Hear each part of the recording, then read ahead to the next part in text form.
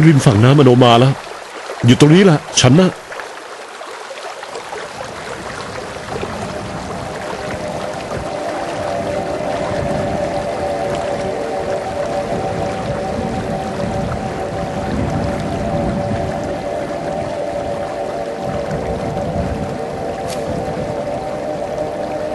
เราขออธิษฐานว่าถ้าจะได้ตรัสรู้พระอนุตตรสัมมาสัมโพธิญาณขอให้เส้นผมจงลอยอยู่ในอากาศถ้าหากทำไม่สำเร็จก็ขอให้ตกลงไปยังพื้นดินแห่งนี้เมื่อทรงโยนพระเกศาปรากฏว่าพระเกศาลอยอยู่บนอากาศไม่ได้ตกลงมาพระอินทร์ได้นำเอาพระอบแก้วมารองรับแล้วนำไปบรรจุในพระจุฬามณีเจดีย์ณดาวดึงส์เทวโลกส่วนท้าวคติการพรหมได้นำเครื่องอัฐบริขารมาถวายและพระองค์ทรงมอบพระภูษาผ้าทรงให้ท้าวคติการพรหมจึงนำไปบรรจุในทุสเจดีย์ในพรหมโลก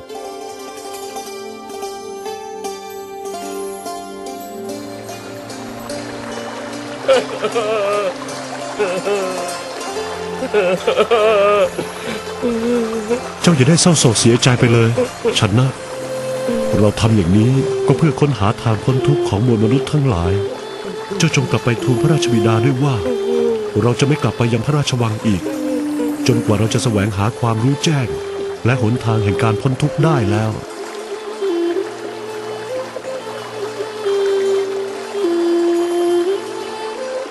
ฝ่ายม้ากันทกะเกิดความอาลัยสุดจะทนได้หัวใจแตกสลายขาดใจตายอยู่ตรงนั้นด้วยอานุภาพแห่งความกตัญญูส่งผลให้ม้ากันทกะจุติไปเกิดเป็นเทพบุตรบนสวรรค์ชั้นดาวดึงส์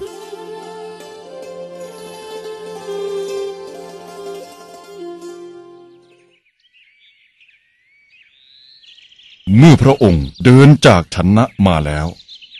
ได้ประทับพักแรมอยู่ที่ป่ามะม่วงไม่ได้เสวยพระกยาหารตลอด7 วัน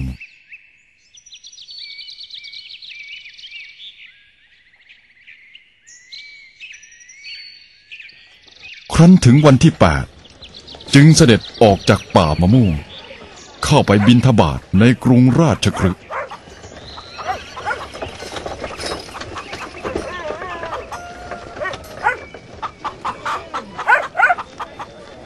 ชาวเมืองทั้งหลายได้เห็นพระองค์แตกต่างจากนักบวชทั่วไปเพราะมีพระสิริโฉมงดงามบุคลิกสงบเงียบ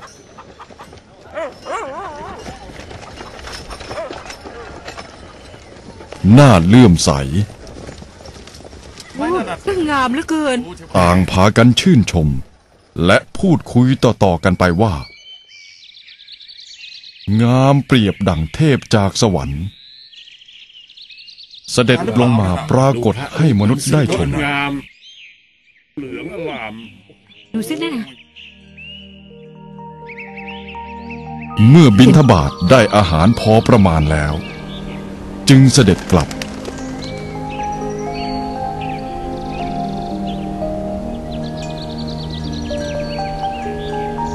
ประทับนั่งพิจารณาอาหารในบาตรที่ผู้คนใส่มาปะปนกันหลายอย่างจนไม่น่าเสวยเมื่อก่อนเคยเสวยแต่อาหารที่ปรุงอย่างประณีตและเลิศรสเมื่อออกบวชเป็นบรรพชิตแสวงหาสัจธรรมแล้ว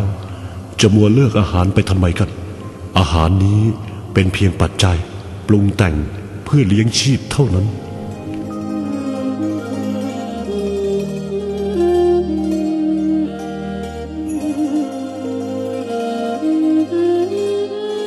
ฝ่ายพระเจ้าพิมพิสารกษัตริย์ผู้ครองกรุงราชคฤห์เมื่อได้รับทราบคำกราบทูลจากราชบุรุษที่ให้ติดตามสะกดรอยบรรพชิตที่ชาวเมืองต่างวิพากษ์วิจารณ์ว่ามีรูปลักษณะงามประหนึ่งเทพพยดาแล้ว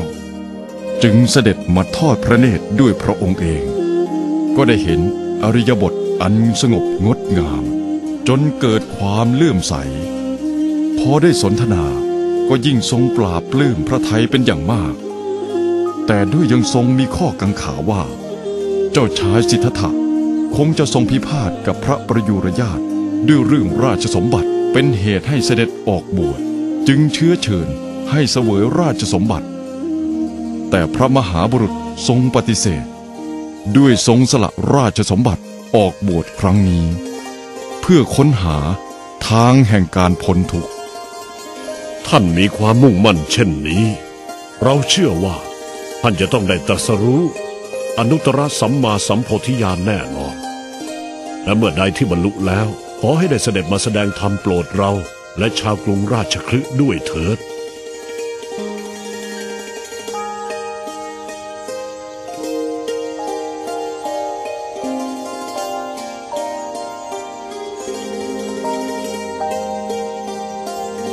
พระมหาบุรุษ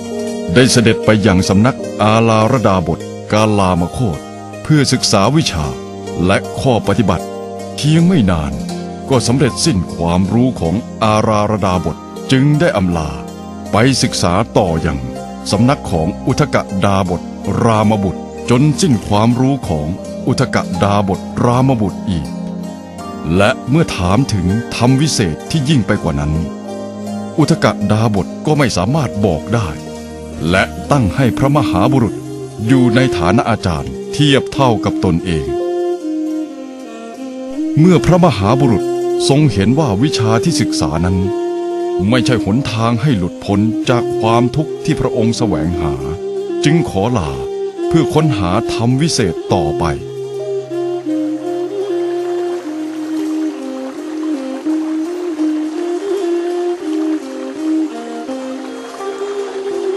พระมหาบุรุษเสด็จบรรลุถึงตำบลอุรุเวลาเสนานิคมทรงพิจารณาเห็นแนวป่าร่มรื่นมีแม่น้ำไหลผ่านและอยู่ไม่ไกลจากหมู่บ้านมากนักเหมาะที่จะใช้เป็นสถานที่บำเพ็ญเพียรจึงประทับอยู่ณที่นั่นเอง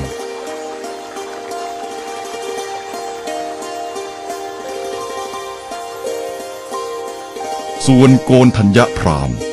ได้ทราบข่าวพระมหาบุรุษออกบวชแล้วก็ดีใจรีบไปหาและชักชวนบุตรของเพื่อนพราหมณ์ทั้ง7ที่เคยร่วมทำนายพระลักษณะด้วยกันแต่มีเพียง4 คนเท่านั้นที่พร้อมใจกันออกบวชจากนั้นจึงชวนกันออกสืบเสาะตามพระมหาบุรุษพราหมณ์ทั้ง5ที่ออกบวชนี้คือโกณฑัญญะวัปปะพัทธิยะมหานามะและอัสสชิได้รับขนานนามว่าปัญจวัคคีย์ต่อมาปัญจวัคคีย์ทั้ง5ได้ติดตามพระมหาบุรุษตามสถานที่ต่างๆจนพบพระองค์บำเพ็ญเพียรจึงอยู่คอยปรนนิบัติรับใช้โดยหวังว่าเมื่อพระองค์ตรัสรู้แล้วจะได้แสดงธรรมโปรดพระมหาบุรุษต้องการแสวงหาหนทางตรัสรู้จึงทรงทรมานตนเองตามคตินิยมของพวกนักบวชเป็น3 วาระวาระที่1ทรงใช้ฟันกดฟันใช้ลิ้นกดเพดานปากไว้แน่นจนเหงื่อไหลโสมได้รับทุกขเวทนาแสนสาหัสเหมือนมีผู้มาบีบคอไว้แน่นครั้นเห็นว่าไม่ใช่หนทางตรัสรู้จึงเปลี่ยนวิธีอื่นต่อไป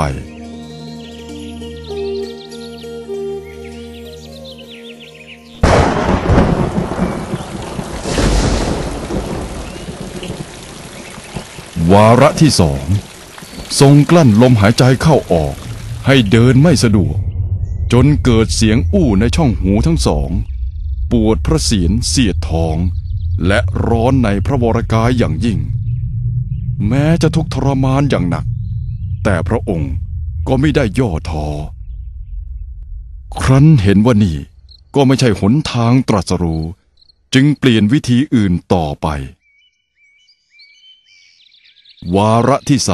3ทรงอดอาหารจนสู้ผอมเหี่ยวแห้งผิวพรรณเศร้าหมอง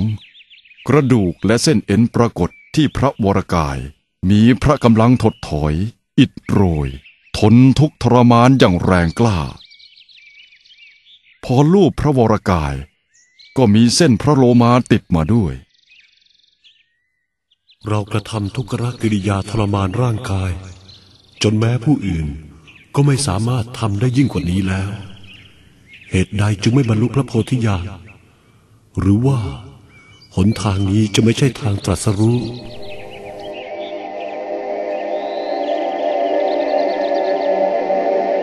พระมหาบุรุษกำลังคลุ่นคิดวิตกถึงหนทางตรัสรู้เราจะช่วยยังไงดีนะ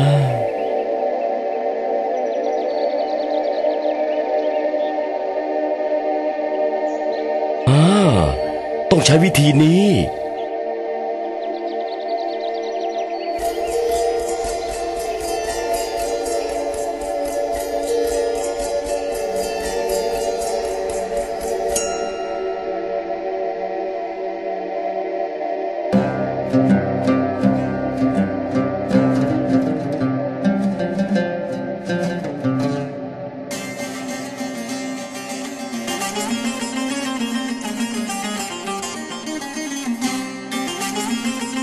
เสียงพิณนั้นสายหนึ่งขึงตึงไปพอดีดหน่อยก็ขาดสายหนึ่งหย่อนเกินไปพอดีดเสียงก็ไม่กังวาน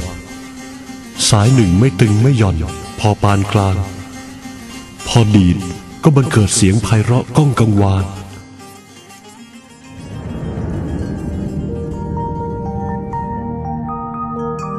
โอ้การปฏิบัติตามทางสายกลางนั่นเองคือหนทางแห่งการตรัสรู้บรรลุพระโพธิญาณแต่ว่าสภาพร่างกายของเราในตอนนี้ไม่สามารถบำเพ็ญเพียรทางจิตตามทางสายกลางได้แน่